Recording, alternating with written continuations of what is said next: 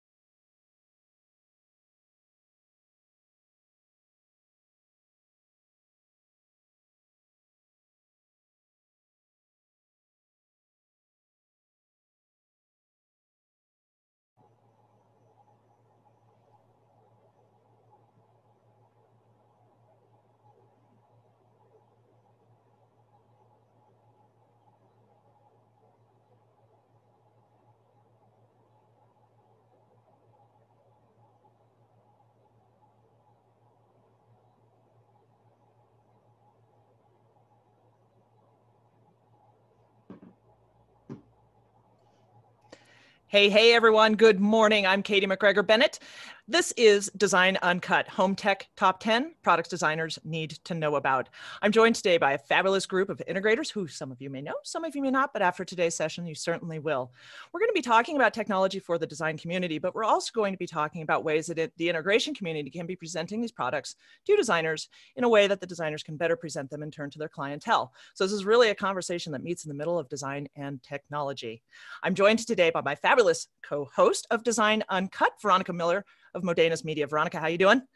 I'm doing great. Thanks for the intro. This is a great bunch, and thanks for getting up so super early over there in Mountain Time. Absolutely. Anytime.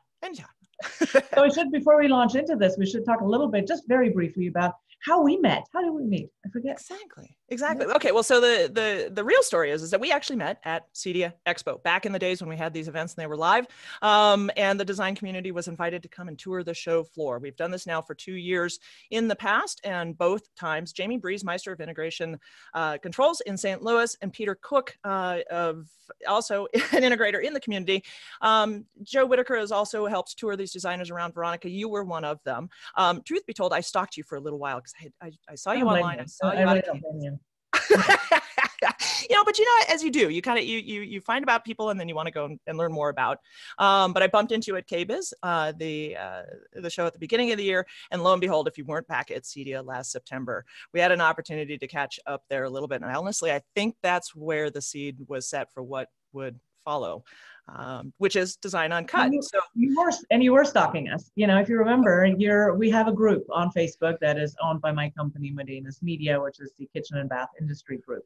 It's a private group. It's for everybody in the industry. It's obviously, there's lots of interior designers, there's kitchen bath designers, and frankly, there are also a lot of integrator and tech folks in the mix right now. That sort of organically developed, and I love that it did. And Katye was just kind of lurking in the shadows all the time. So, we kind of said, okay, maybe we should talk, stop lurking, get out here, and let's talk about how can we effectively mesh the two in a way that works. And Design Uncut has its name because it's unabridged, it's raw. It's a conversation about how can we connect designers and tech folks in a way that makes their projects better, to where we're not enemies and not frenemies, to where we can just be friends and have a common goal. So that's kind of where we're taking this. Yeah. And what's interesting about it is the genesis of this was these conversations about connecting the technology and design integration communities, and honestly, it took a pandemic to kind of make it happen, and I'm proud of that. It's right. Here we are. Here we are. And, we're in our houses. By the way, I have a concrete cutter outside, so don't let any of this bother you. If it gets all shaky here, this is not me having an earthquake. I'm safe and sound on the East Coast. There's no fires, there's no storms, there's nothing. I'm just here in Lancaster, PA. I cannot believe you just said that none of those things are occurring right now. It's almost as though you've just jinxed yourself. So hold on, sister. See what happens in the next 45 minutes. Yes, it's 2020. Shouldn't say that. There are aliens on Venus now. I just thought I'd throw that in too. So another topic. You want to kick the show off because we don't have Absolutely. much time. They didn't allow us a 3-hour session. So why don't we let our 3 panelists introduce themselves, starting ladies first, of course, was Jamie, and then go through the list. Hello, thank you very much, Veronica. Great to see you, Katie. My name is Jamie Briesemeister, and I am an integrator out of St. Louis, Missouri.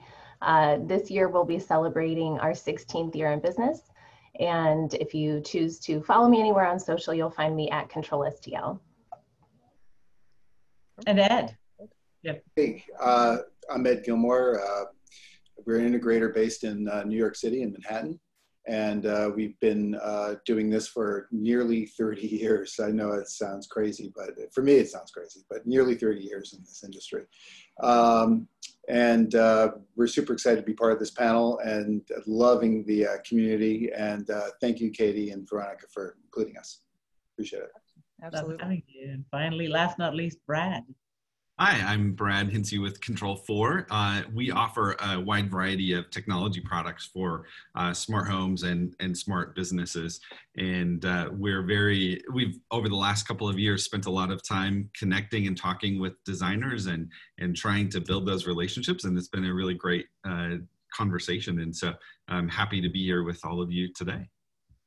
We're happy to have you. And you did not mention that you're also the sponsor of the session, but you should, because Control4 certainly, you guys go out of your way to connect with design communities. So my people are really appreciative of all the efforts that you make and, trying to level the playing field and get folks to talk with each other and make great stuff happen. So without further ado, Brad, why don't you take us through a little bit, help people understand, this is, this top 10 products talk, but give us a little backstory on Control4, if you don't mind.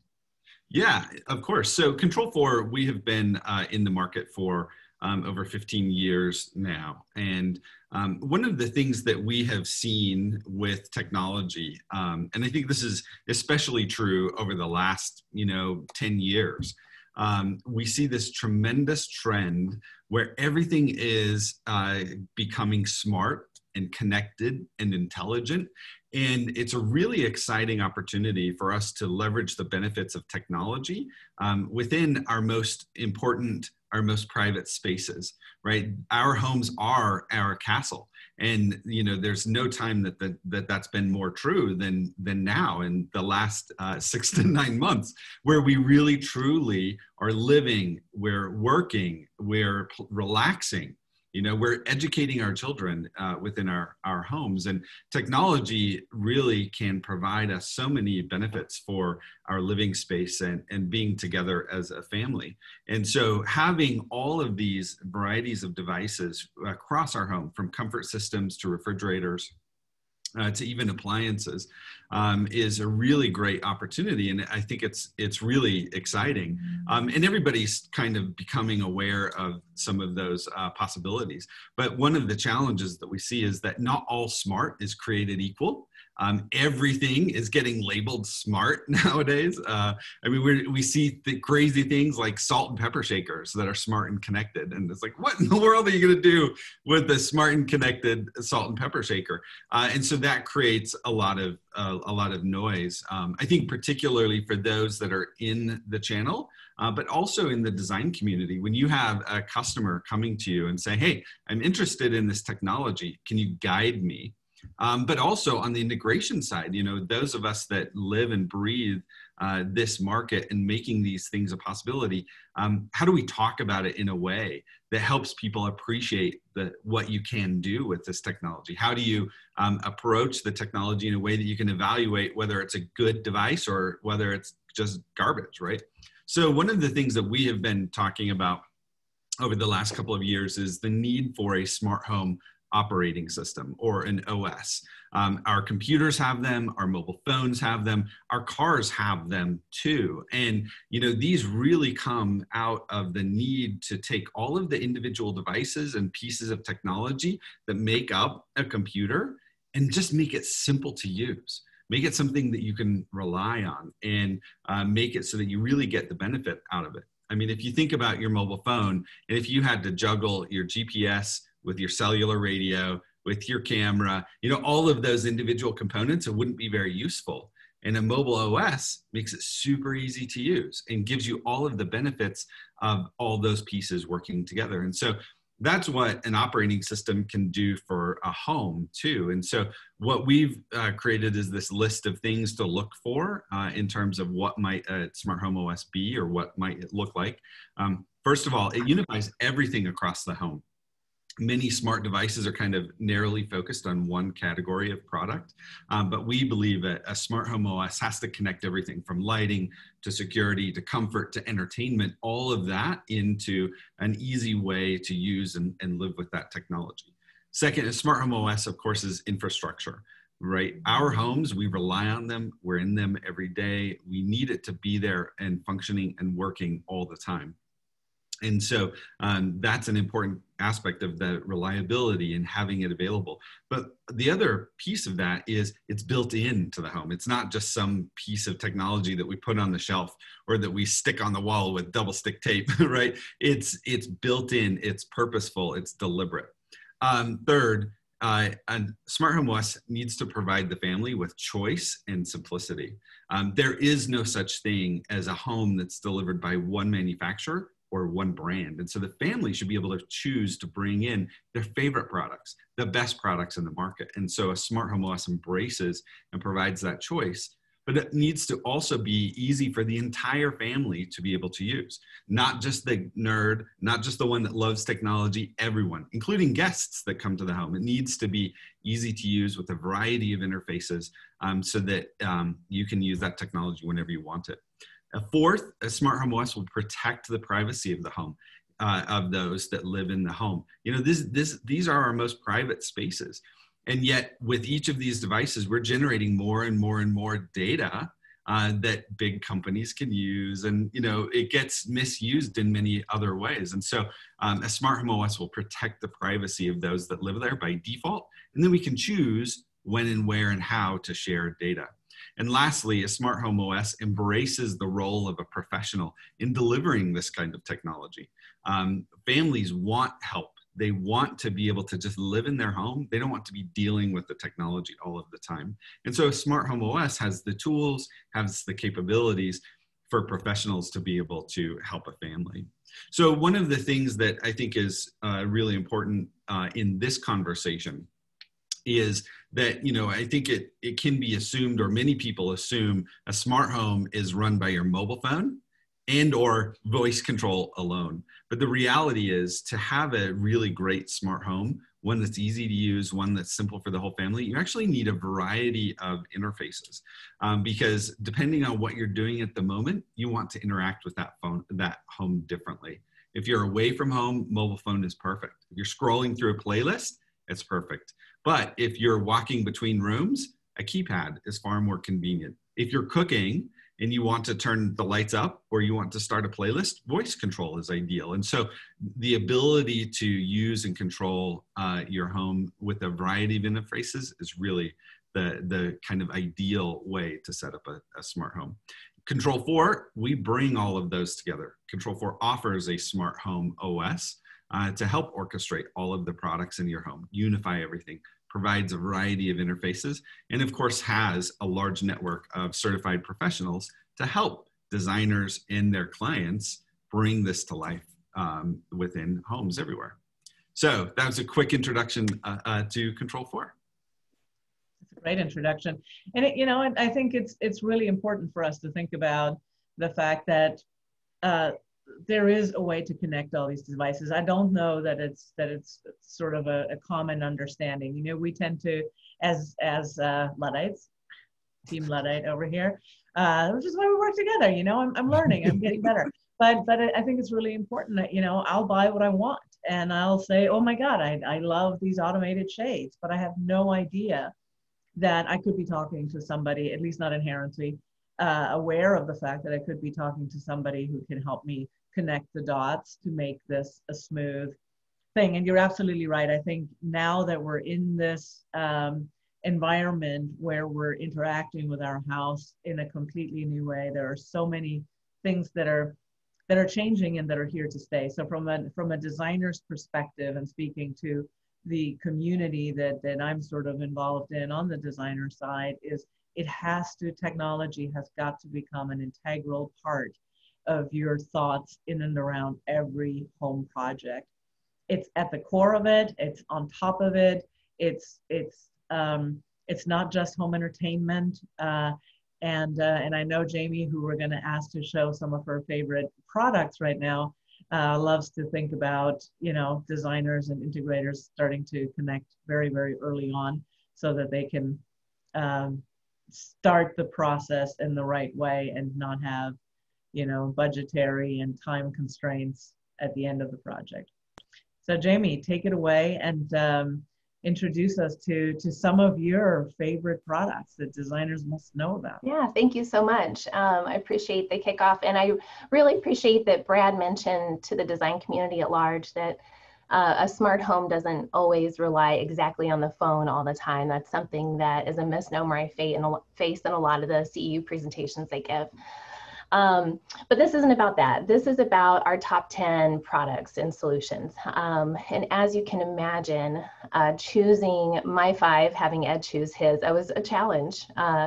So I went more with kind of conceptual pieces. There are a couple of names in here that you'll see and are familiar with, and I'll mention more, but really the concept here. This was the first time that I had seen the Samsung Seraph QLED TV. It's kind of the next generation of the frame, which you may be familiar with in the design community. But this is the first time I've seen the Seraph, which is meant to stand alone in a corner like a piece of art, and then be a television when it's time to be a television. This was the first time I saw it yesterday, announced at CEDIA Expo. So that was a really cool thing to see. But really that kind of kicks off the topic of purpose-built televisions. That's really what I wanted to encompass as like my number 1. You may not be aware of, and if you want to show the next slide, that'd be great. You may not be aware that there are televisions built specifically to complement the interior design. This is the frame television, also by Samsung. It's a piece of art when it needs to be, and it's a television when it needs to be. But there's more than just a shape-shifting television with a really nice frame. If you'll go to the next slide, you'll see a couple of examples here where it's a purpose-built television built into the vanity mirror. This is not something that was thrown together and as a science fair project. This is a purpose-built piece created by the manufacturer named Sira. And you can see on the left, top left, it's off. On the right top, it's on. And it acts as a mirror whenever it's not there. I recently did a project, and I don't have a great finished photo to share, but it was also in a bathroom where the female half of the couple really wanted a full-length mirror, and the male half of the couple really wanted to watch the news. And so we blended those together in a full-length custom mirror where they could do both in a space that was quite large, but there wasn't really a lot of wall space. So it worked out very well for them. One question, Jamie, on that, just to kind of, sorry to interrupt you, but on the previous one that we saw, the art, how does that work? Is it just displaying art of any choice so I can keep changing what I'm looking at? Yeah, so it comes embedded with about 100 choices already from Samsung. You can pay a monthly fee and subscribe to art collections. You can also, if you have your own art or family photos, you can put those up as well, which is fantastic if you know a graphic artist to be able to have their own custom art up on the screen. The challenge with this, though, and the reason why it's important to consider, collaborating early is it's not just throwing a picture on a wall, and it's a television. What you may not know or see is that there's a box about the size of an old VCR that feeds this television information, and we need to find a spot for that box. In this particular instance, it's in that console there, but it could be located anywhere, in a closet, in a media cabinet. in a it needs to be rack. accessible. Yeah. So it can't be just like drywall. Yeah, you don't want to. Yeah, I mean, you don't really want to see it. So we'll hide that. Yeah, and so the other purpose-built idea or concept about hiding televisions would be through pop-up. So these lift mechanisms you can see in the bottom left, it was designed into a piece of cabinetry. This is a Control4 project, Brad, so I think you'd like that. The client presses watch movie and the television pops up, his shades lower, the lights turn down, and he's able to watch whatever show he wants to watch in this area. Cool effect though, where Ed is located here, if you want to look behind Ed, he actually has another purpose-built television that is media decor, I believe, right, Ed? It's a scrolling piece of art that you'll see lift up behind Ed's head to reveal a television. Similar to the frame and every other solution that I've mentioned, this is really critical to be involved early so that we have the wire in the right spot, the carpentry in the right spot. Everything is ready to go when it's time to install this piece. And also right there, you're running into the first issue with televisions, and that's glare, and that's lighting, and that's all the rest of it. So suddenly it's no longer an isolated conversation about, hey, we want a TV in the mirror, but hey, we can't actually see the TV in the mirror because of how the lighting works in that room. So you're already having to plan it all from the get-go. Absolutely, yeah, and a good integrator partner will already know that the room that you want to put a mirror television in is going to have a lot of glare. So let's talk about that at the very beginning so we're not surprised by it at the end. You know, and I've actually I would love to sell mirror televisions all day long, but I've purposely not sold some in a few locations for exactly that reason. The glare was too high, it wouldn't make sense, they wouldn't be happy with the outcome. So we went with something. Question here from Jan in the audience asking how much some of those TVs are. Can you give some ballparks? Yeah, the frame TVs are relatively, I think they're very price competitive to any normal television that you would buy, anywhere between like 12 to 1300 to 2500. These built-in mirror televisions are going to be a little more, you know, think 3,000, 4,000, 5,000, depending on how big the mirror is, how big the television is. And these pop-up units, the lift mechanism themselves, not too bad, you know, kind of a cheap one. Don't really like cheap lifts, but budget anywhere between 2,000 to 3,000 for the lift itself, plus the television, plus the speakers, plus the time to put it all in. This particular solution is a surround sound system in this bottom right two images. And so with the control, with the speakers, with everything, just the audiovisual portion of that was probably around 15. So plus the cost of the cabinetry and whatever they spent with the custom cabinet maker. And there's one more option in here, and I'm just going to kind of throw this in. There's no slide to speak to it, but if glare is a concern or if a larger size is a consideration, but you still want the beauty of having it appear and disappear out of space, that's where you can move into a projection solution. So that was in the trade, we call it two-piece projection, and it's a good thing to remember because there are two pieces to it. There's the screen, in this case would be motorized. It can lift or lower depending on how you want to do it. The projector, the engine, the thing that provides the image is on the opposite end of the room. In some cases, you can put that in another room altogether and just feed the signal in. So that kind of takes it to a whole nother level, but you do in that scenario, you do lose the glare. And so it can be a really good option for those kind of considerations. Just a good one for you to also throw. I'm going to jump in here a minute, but there's also a third option, and that is direct view LED. And most of those direct view LED panels have no reflection at all. And what makes them so great is that they're impervious to ambient light. And they're so bright that you can adjust the brightness to adapt to the environment. So that's something that's emerging, that's coming on the scene in the residential world. So, and tell us again, that's a what? That's an LED what?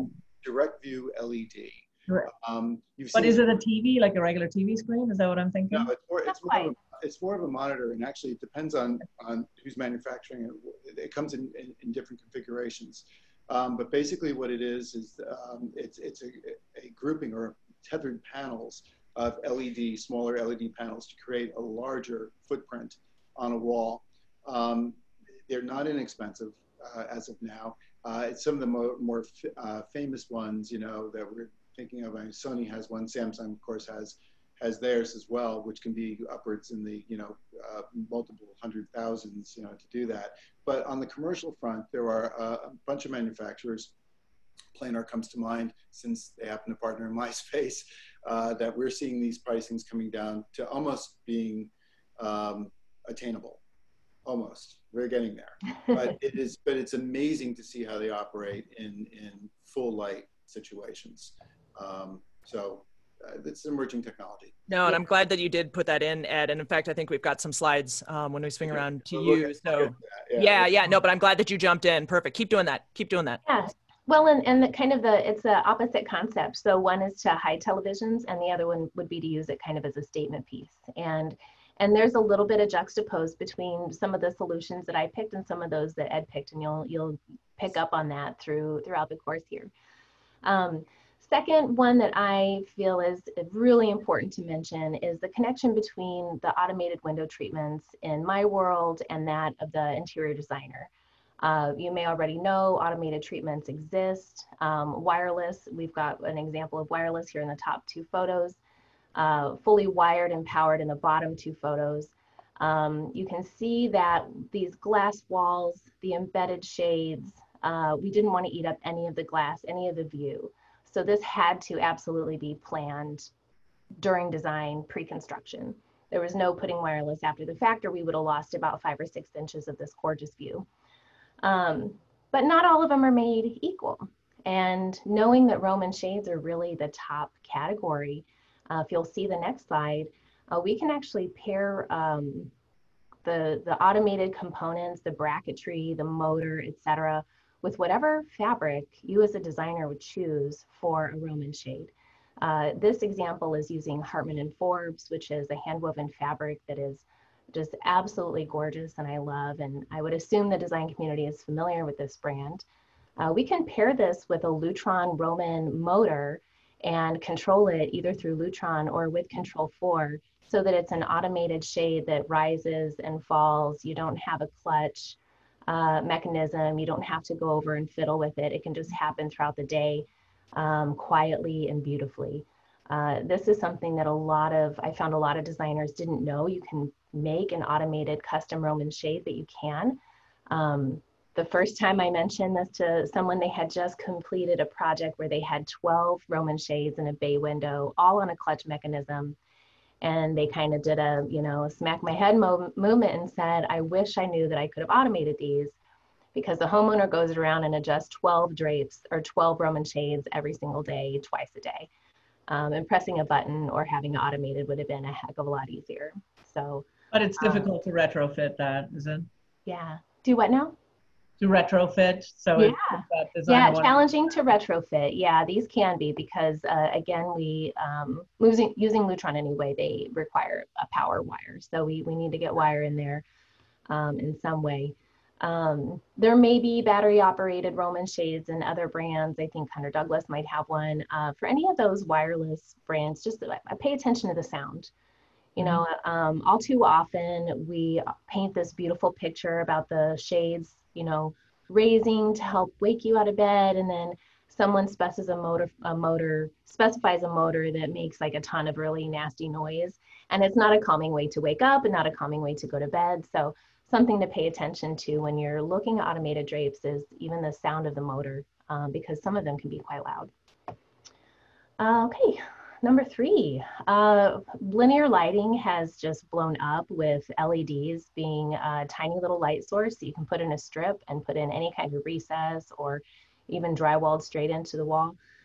This is a project of ours that highlights that using some really, I can't remember how many feet of linear LED tape we used in this job, but there were a lot. But the reason why I have all these pictures here together is not so much about the type of linear light. Yes, you can get, bright, dim, it can be 3,500 Kelvin or 2,700 Kelvin, it can be tunable white. But really more to the point here is the fact that linear light is an option to use these days, but we need to power it with something. We need to dim it with something, and those things require space, and they require timing, and they require coordination to make sure that everything in line works the way that it should. So here on the top left, we've got the Lutron dimmers that are dimming and powering these linear light loads that you see both down the bowling alley and down the left side here in the game room, also in the recessed lights here. And then over on the far right is a keypad. As Brad mentioned before, that's a keypad that controls the lights in a variety of scenes. And it also can integrate with the audio video system. So entertainment mode would turn on the bowling alley, for instance, and some music. And can also be turned off by your phone when you're comfortably in bed and your party's over with for the night.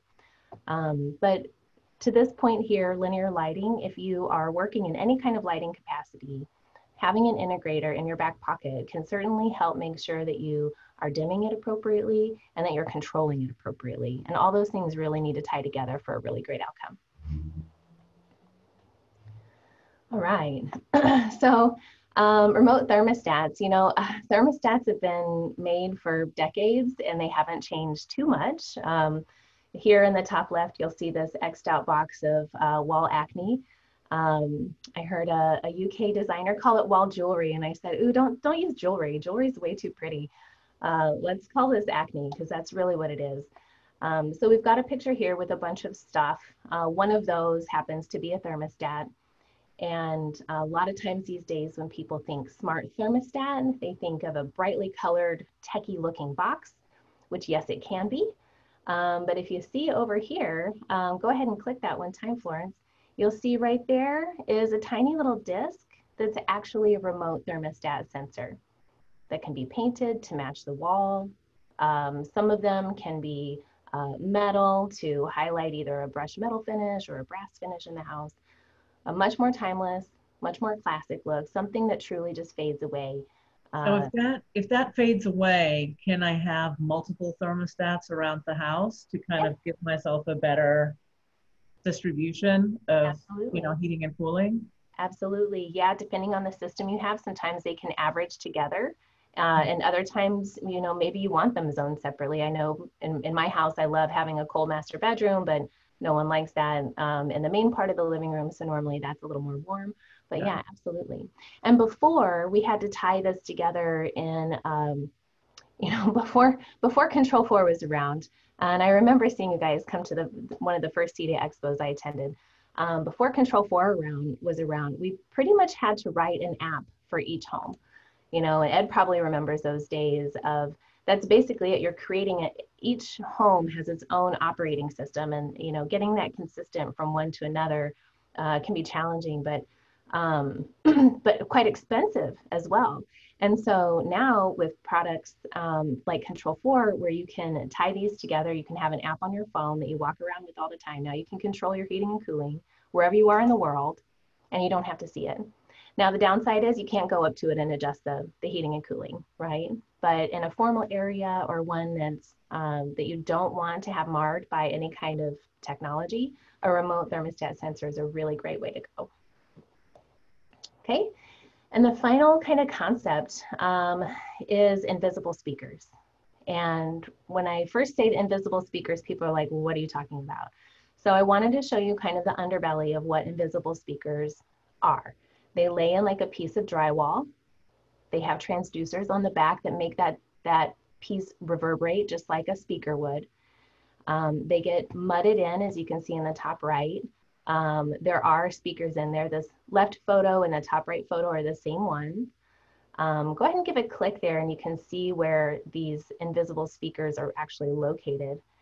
And then this bottom right photo, you'll see I X'd out where all the light was in the center part of each of those coffers. And then we also couldn't go into these other areas where chandeliers were gonna go. Go ahead and click again. So instead, if we would have put circles in all these other coffers, that would have looked really weird on this angle. So one more click and then I'll show you where we ended up putting those invisible speakers in this particular environment. Okay. One note about invisible speakers, typically we need some kind of subwoofer to really make them sound well. So if you as a designer are being told by your integrator, we need a spot for this subwoofer, that doesn't mean you're gonna see a big ugly box, but it will absolutely help with the sound overall and give it a really full rounded sound. You don't have to listen to hip hop and R&B to appreciate the low end part of music. Every music has a full range these days, so we want to make sure to capture that. And then finally, I'll show you the result of what invisible speakers can look like in a home. This was this home has actually been featured a few times in this presentation. Originally hired to do this house back in 2005, again, before Control4 and other systems like that existed. They went through another renovation in 2014 where we put invisible speakers here in the ceiling. And we love this project so much that we turned it into a marketing piece, which you'll see on the final part of my slide, that just kind of highlights all of those areas of things you don't see and what's actually happening behind the scenes. So those are my top 5. I can't wait to hear Ed's. I already have, been given a little bit of a hint about what he's going to talk about. And yeah, thank you. If you have any questions, I'll pop in a chat and I'll start answering those if I see them. Yeah, and Sonia just had a question here on what number 2 was because she missed it. And this program today is going to be recorded and remains on CEDIA Expo virtual experience. So Sonia, you can come in here anytime and review the whole recording again.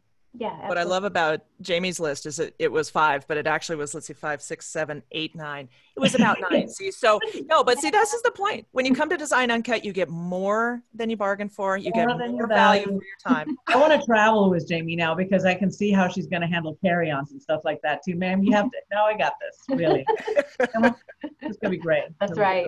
Over deliver, right? Well, it's hard to whittle them down. There's I can't pick 5 actual products. So 5 concepts is kind of what I went for there. Yep. No, that was fabulous. And believe you, if we have time, I'm going to throw some on at the end too. But first, Ed. And we're good because we are taking some questions in between. So if you guys listening in today, and there's a lot of you, hi everybody. If you guys have any questions, please throw them into the Q&A, not into the chat, so that we can address them if they're relevant during the chat. If not, we'll get to them at the end of the show. There's some question about how much it costs to work with an integrator and all of that good stuff. So we can tackle some of that at the end. All right, Ed, share your list with us, sir. Yeah, I gave up on a list. Good. We break the rules around here. But there are a couple of things I did want to talk about before we get into this video. And that is that everything that we just talked about, everything that Brad spoke about, everything that Jamie's talked about relies on a robust network. And what we've seen in just the last 5 years is an explosion of devices within the home. So whether they're smart items that, a scale, a cappuccino maker or whatever, all these things are added onto our network. 5 or 6 years ago, it wasn't uncommon to have 15 devices in a home. And that was considered a pretty well-populated home for Wi-Fi and for network devices. We're seeing now lists that are going up into 100, 150 devices. So your basic consumer network isn't going to cut it in that environment. So it's really, really important that we pay attention to what's happening with the network and with the Wi-Fi to support all these devices. That also means that we have to be very, very careful. And as Jamie was pointing out, that we have to get in the early part of it. We have it's kind of a nasty trend within the design world, but we're usually the last people that are consulted on the job for some reason. I think it's changing now, and I think it's a great development. But I guess because I've come out of the AV background, that AV was kind of an add-on, AV was kind of an afterthought. Well, that's no longer the case. We have to be considered really prior to any, along the lines of the MEP development, we have to be consulted with on that. So it's super important that we get our wiring to where we need it. Wire is king still today, even though wireless is what people talk about. You need wire to actually broadcast all of that wireless activity in the home. So really want to stress that. It's super important. And when it comes to that, we also get a lot of complaints from designers and architects saying, well, I don't want to see that access point there. And it's gotten to the point where we say, do you want the Wi-Fi to work or not? There are certain reasons that why we need to locate wireless access points where we do. Now, there's a company, Paramount, that's by our friends at Y-Reboot have come out with something that you can actually locate that wireless access point, which can be a square or round disc. It's not really that ugly, but people do object to it. You can put it in the ceiling now, and you can have a plastic, very thin reveal that can be painted or can be wallpapered, whatever, so it makes that somewhat invisible. So that's something that I just wanted to touch on, because everything that we talk about previously and moving forward is reliant on network. Yeah. But go ahead with the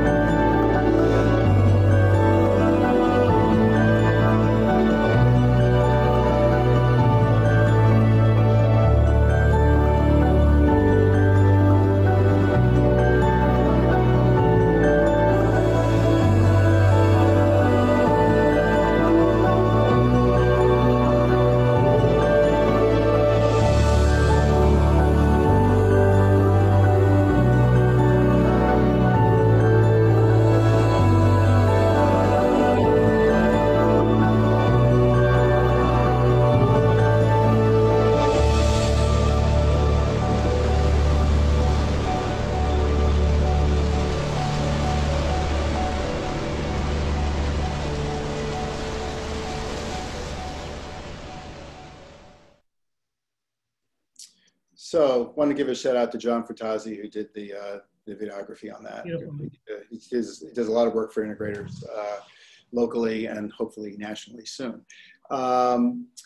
So it brings us to a point that I did want to talk about, and Jamie spoke about it, and I think Brad did a little bit about tunable light and about one of the really exciting trends that's entered our market, which is really the whole wellness concept. We spend 90% of our time indoors. It's a very new phenomenon for human beings. We used to spend most of our time outdoors. We would only come in to sleep, but we find ourselves now inside 90% of the time. And because of that, we are really eliminating essential benefits of light. So we have to compensate for that. And one of the ways that we compensate with that is by using what we call human-centric lighting. This is something that's just happened because the technology has just happened. The LED lighting has just evolved to a certain point where we can actually get full spectrum lighting, and it's practical. But again, that all needs to be controlled. That all needs to be planned. That all needs to be something that, you know, that we're talking about in the very, very beginning. So we use a combination, and we'll get to that in a little bit later because I do want to talk about this, the slide that's coming up. We use a combination of manufacturers to produce those results for people. And the benefits are you know, profound in terms of your well-being and your health. But to piggyback on the invisible speaker that Jamie was talking about, we have a different type of a speaker, and that's called the small aperture speaker. Small aperture speakers are full range speakers that are concealed in walls or concealed in ceilings as well.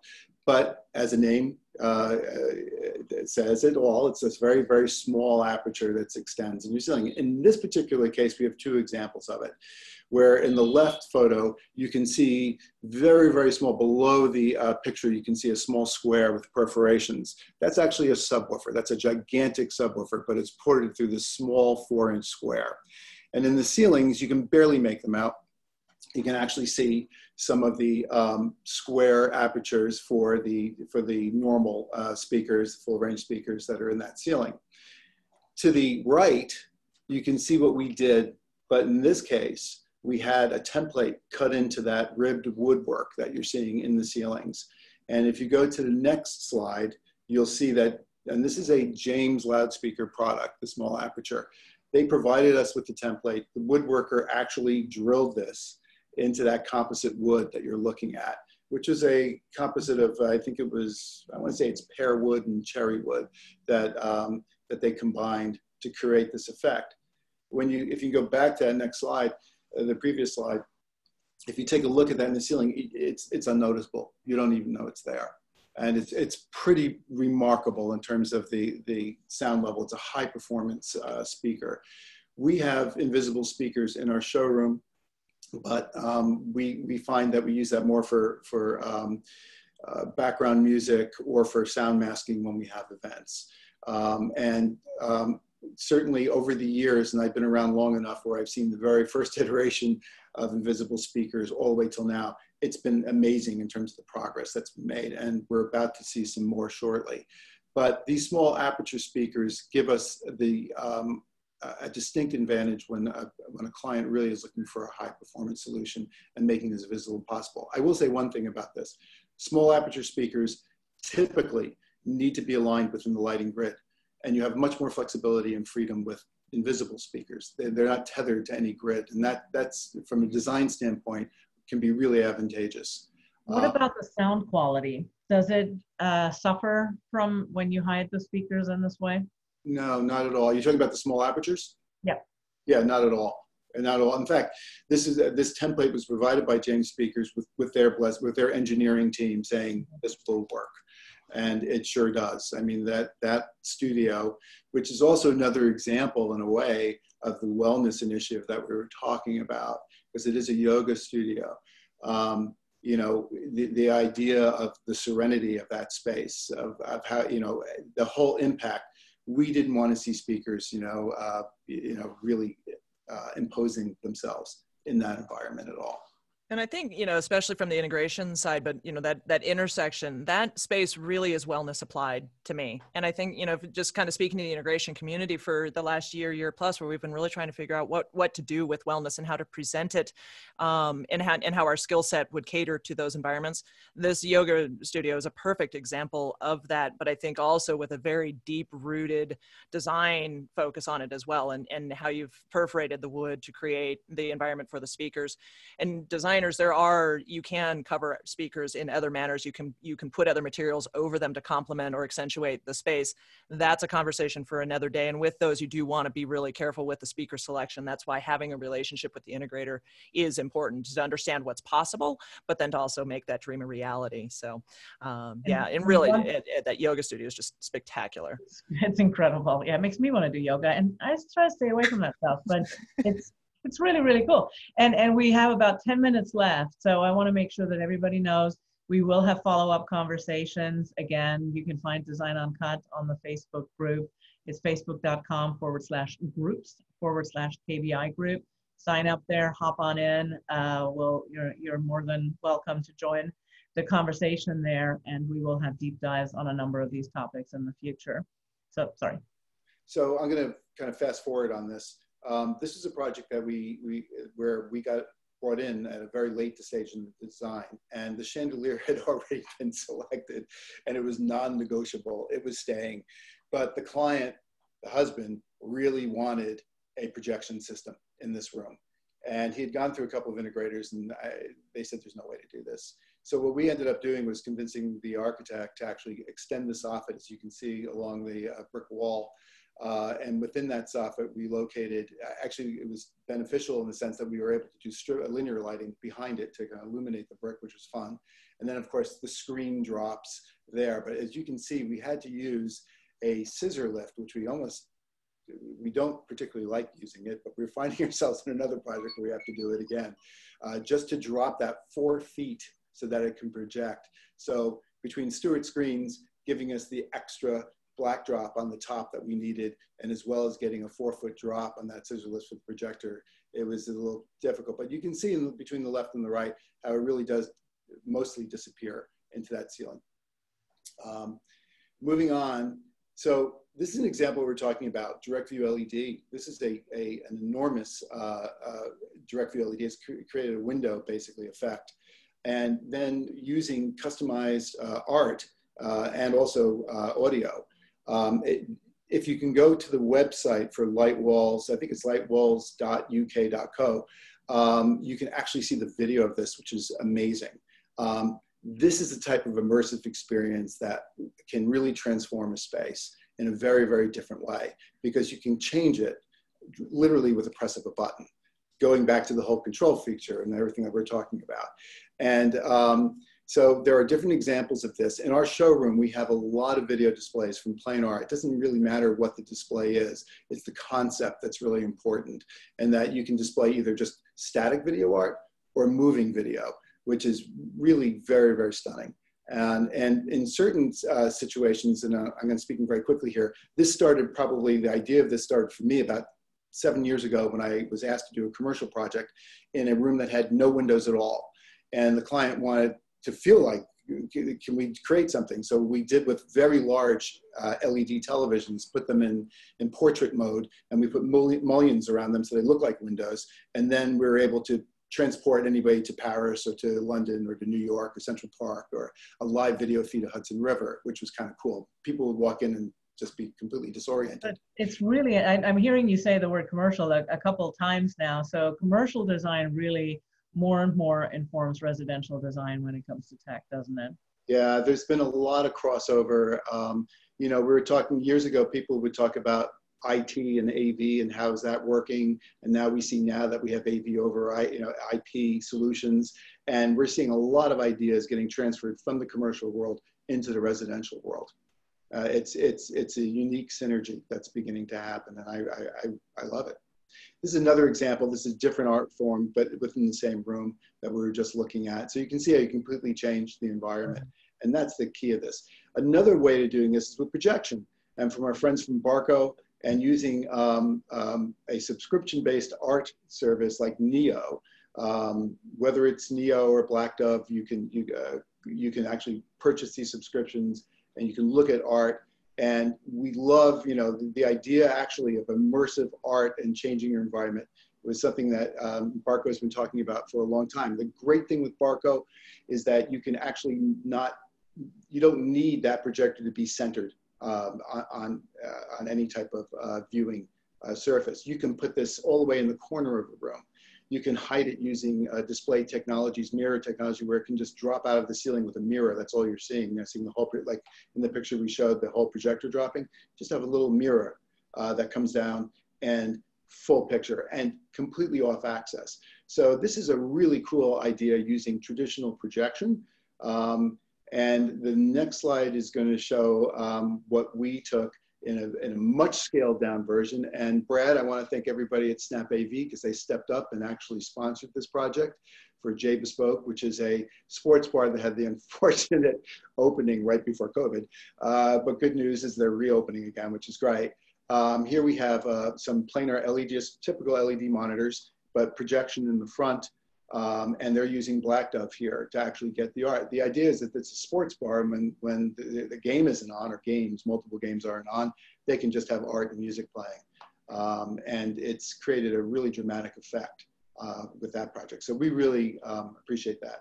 Well, welcome to my showroom. This is my showroom where we have example of layered lighting, where we have both tunable lighting, recessed lighting, as well as accent lighting. In this case, it's color beam, doing all that access lighting and also the strip lighting that's down below. But what I wanted to also show you was the third way that we were just talking about to conceal AV components, and that's using fabric and acoustical treatments. We think that acoustics are really important and something that typically get talked about in dedicated theaters, but should really be spoken about in every room. Acoustics is part of the whole wellness initiative as well, and controlling sound, it's amazing how it affects the nervous system, and it's something that we, just from a conversational standpoint, had to address in every single room in our showroom. So whether it was an idea of putting a Clipso material, an opaque Clipso material on the ceiling with batting behind it to create absorption, which we did in several rooms, or whether it was using that same Clipso material to actually transmit light from behind it, and also audio and speakers behind it. We utilize that. But in this particular case, if we can slip to the next slide, sorry, one more. This picture, what you're looking at is a huge direct view LED. It's a 165-inch LED screen that's there. But what you don't know is, if I'm looking at it, and it's very hard in person when you go right up to it, is to know that it's sitting on the wall. It's not in the wall. So it's 4 inches. And what we did was we beveled that material to come out from the bottom where it matches the baseboard, and it gently slopes up to meet that. So it was a very clever way of dealing with. And the reason why we did that was because this panel has actually changed 4 times in 4 years. So how can you adapt that? And that leads me, to this topic about using fabric actually. So forget about the beautiful Meridian speakers that are in that. This room actually has a 7.4.4 Dolby Atmos speaker system. So it's 11 speakers, all behind the fabric panels. And in this case, we're using Whisper Wall, which is a way that if I decide in a year that I really don't want to use that fabric, I want to change it up, it's very easy for me to change. I can just simply pull that fabric out, stretch new fabric in, install it, and you're there. Or an idea that's happening, putting light walls in that to accent those panels. That's something that's definitely on tap for us. So we wanted, we want designers to understand that fabric can be your friend in terms of both treating the acoustic properties of the room, but more importantly, hiding super high performance audio where it doesn't have to be standing out front as you're seeing the Meridians or in the previous picture of the Steinway-Lingdorf Model Ds, which are statement pieces in their own right. But a lot of people like that hidden, they want it clean. This is how you can accomplish that using traditional fabrics, but with a newer form to actually secure that fabric to the wall, which is using plastic tracks and actually just compression fitting the fabric in. Wow. That was a lot of material. I'm sorry, but I had but that's no what apologies. we want. We definitely want to have a lot of material, and there is so much to think about. But I think the bottom line, to recap, thinking about getting in touch with integrators well ahead of the project to plan this out right is important, and thinking about either hiding or featuring elements like audio and like your video display is a great way. One of the questions I wanted to kind of, I know we have to go here in a minute or two. For Brad though, Control4 is a brand with many products in a variety of categories as well. Why is it important to view things, why is it important to view things in this manner, especially for designers? What do designers have to kind of really think about in terms of all the components that go into that Control4 can connect? Well, I think just as both Ed and Jamie have spoken about, lean on your professionals. They've done projects. They've worked with a wide variety of products. They can be your guide as you go through that. I think that's one of the most important elements. The second is as you talk to your clients, talk about and think about the lifestyle they want to achieve rather than just speaking about tech all the time. How do they want to spend their evenings? How do they want to spend their workday? How do they want to spend time with family? Uncover those kinds of insights about the client, and that will naturally lead you to the right pieces of technology and the right things, right? Just like Ed talked about, statement speakers versus the invisible speakers, right? And that comes down to a lifestyle choice. Yeah, statement, I want to show off this beautiful technology, these beautiful, incredible speakers, versus I just want to hear music and I don't want to see it. I want to see art instead. So I think that's the second piece. Find a pro and then focus on the lifestyle, not necessarily the individual pieces of technology. Yeah, very, very, very well said. And we've obviously here today, we've covered some brands. We've kind of also covered categories or types of groupings of products. So what I'll add to that is that while you have been presented brands here today, try not to get overly hung up on the brands, because what you'll find is that different integrators work with and specialize in different brands. It doesn't mean that a similar experience can't be achieved, but once you start getting really kind of honing in on those brands, you may find that that's a difficult conversation to get back out of once you've identified your technology professional, in that if it's not one that they're familiar with, they're not really going to want to jump in and learn and use your client as a guinea pig. There is a place and a time for that scenario. Your clientele, whether that's something they want to be on the bleeding edge of that technology or not. But that's, again, the relationship with the technology pro really is where you want to focus your attention to make sure that you've got a good working relationship, and maybe it's not just with one. There are, again, they all specialize in different areas. So you may find that having a grouping of integration pros in your camp is a great thing. You'll know once you start having these relationships, which brings me to one of my closing points. There are resources available to you to identify integration pros. This is the CEDIA Expo Show. CEDIA is an acronym, the Custom Electronic Design and Installation Association.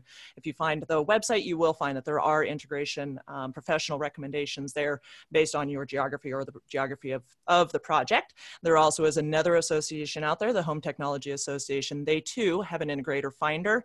Oftentimes you can take a look at both of them, get to know what, and do some interviewing, see which ones work best for you. The Home Technology Association also provides you a technology budget calculator. You'll find those on Ed and Jamie's websites when you go and tour those. It's a great starting place to have the conversation about what all this technology that clients are looking for should cost, and it reduces the time and friction. So a couple of options there for you. This has been a fabulous session. I'd like to thank Jamie Briesemeister, Ed Gilmore, Brad Hintze, Control4, our sponsor. You guys have been fantastic today. Veronica, you want to close us out and bring us home? No, I have nothing to say. I think you need to be one of those car loan kind of people. Amazing. Thank you guys so much for joining. Thank everybody in the audience today. I put in the chat here today where you can find us on Facebook, facebook.com/groups, KBI group, and know that this recording right here will live on CEDIA Expo virtual experience until the end of the year. So come back and check it out. Thanks a lot. Thanks, guys. Thank you. Everybody.